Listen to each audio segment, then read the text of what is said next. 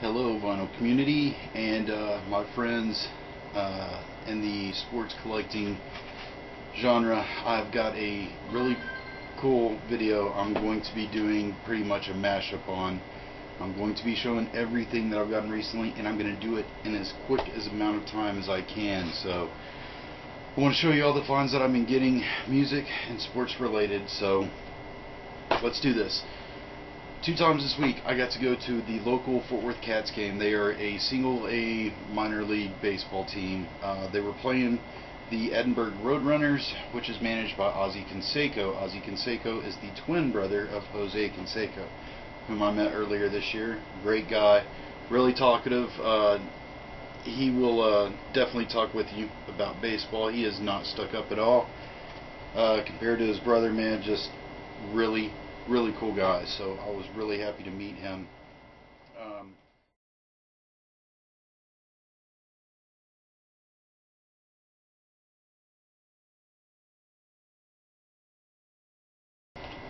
I enjoy going to baseball games, so I went twice this week. It was awesome.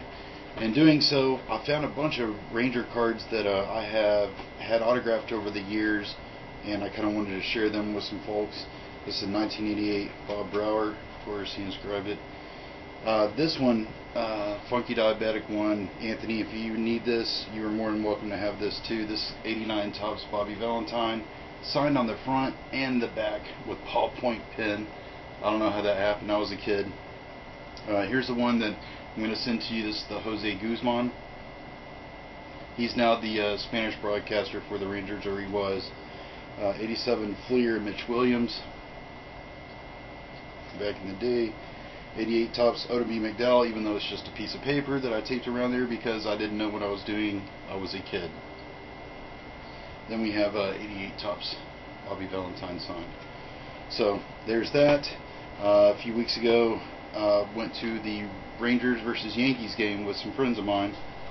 I will insert video clip here.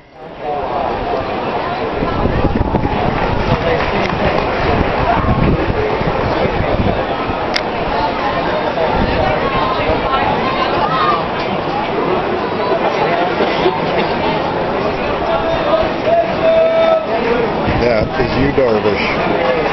It's Yu Darvish. How tall is he? Almost 7 foot?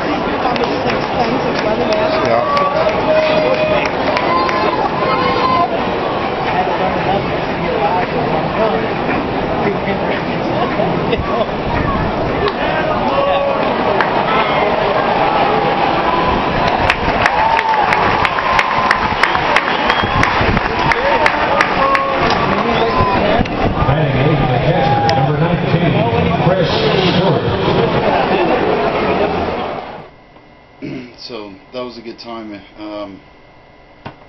really good time. So for some of my recent pickups, I do have some things that I would like to share.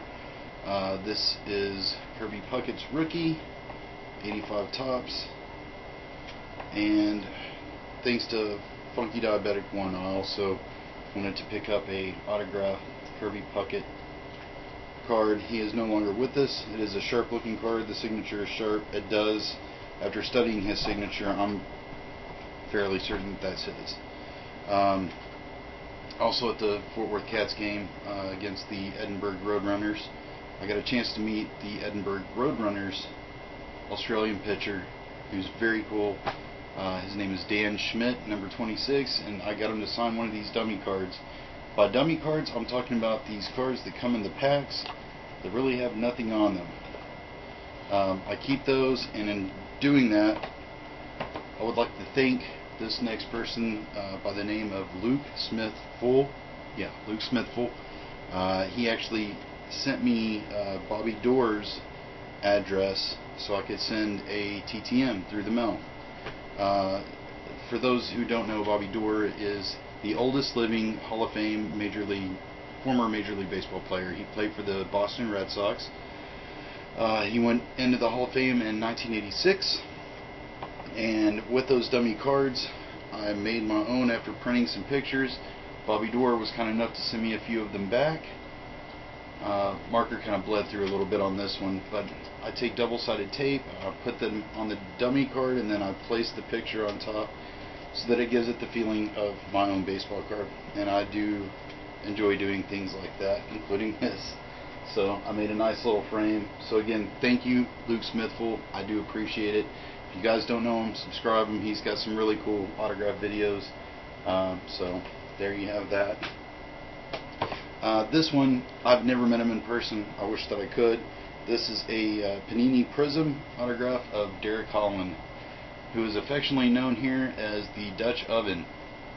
Kind of dirty if you ask me, but oh well. Derek Holland, great ace for the Texas Rangers. Found a Mike Napoli Chrome rookie card, which I was happy about. And I do have some more sports stuff coming in this week. I did win a bid this morning. I'm super happy about that. I don't want to ruin the surprise. So now on to the music. And if you can't see this, this is a tower of tapes.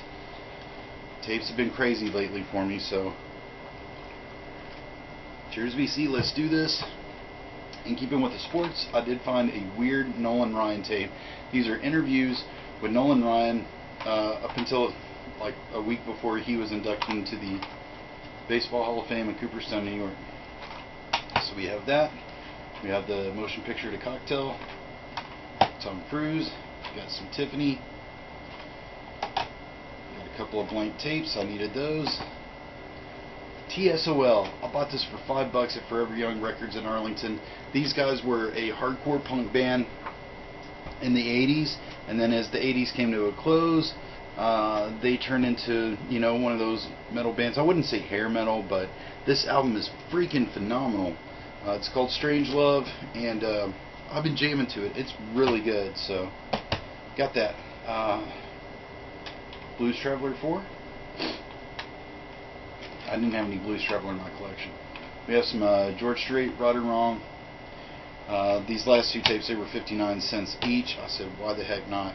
Now, these next 20 some odd tapes came from the antique mall that I went to today in Burleson, my old hometown, my old stomping grounds, and a video that Punk Texas is made of going to before. So they were $1.50 each, and then the guy had a sell. They were 20% off, so about $1.20 each.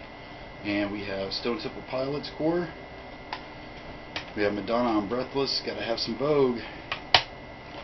Aerosmith Pump. Loving an Elevator, man. Love that song.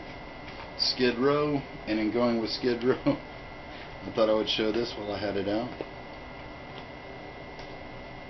because you just can't ever get enough of the man from the 80s himself, Mr. Sebastian Bach. So I got the card now to go with the album.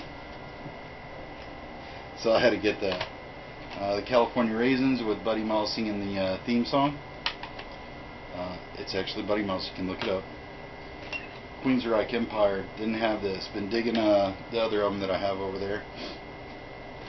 Motley Crue, Theater of Pain, Gotta Have Some Smoking in the Boys Room. Madonna, Like a Prayer. Now I don't know if you guys know this or not, but I got this not just because I have it on vinyl, but because I remember this in 1989. It was the tape. My mom had the tape. There is like some kind of perfume or something on these. If anybody else has Madonna, Like a Prayer on cassette tape, tell me, do you smell the perfume scented thing on it? I don't know. Maybe it's just me. But let me know. I'm still curious. AC/DC, Dirty Deeds Done Dirt Cheap.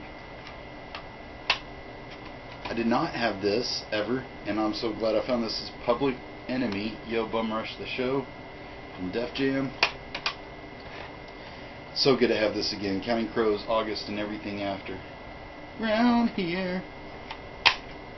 Oh, and Joan Jett. Finally, you got some Joan Jett there. DJ Thunder 1970. So I'm happy about that. I guess that sexiness will grow on me. Who knows? Van Halen, For Unlawful Carnal Knowledge, or as I like to call the tape. Gotta have some pound cake, man.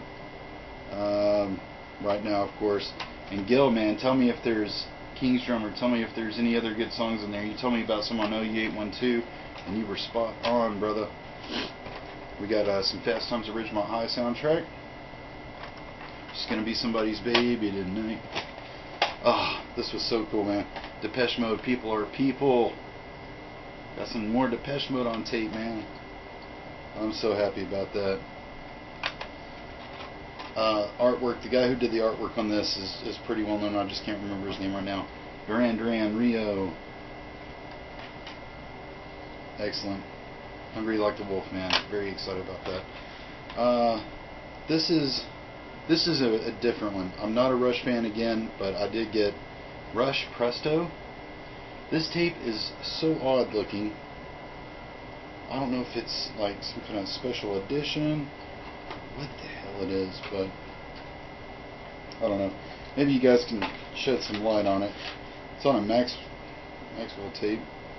I don't know, maybe somebody bootlegged it. That's what the tape looks like.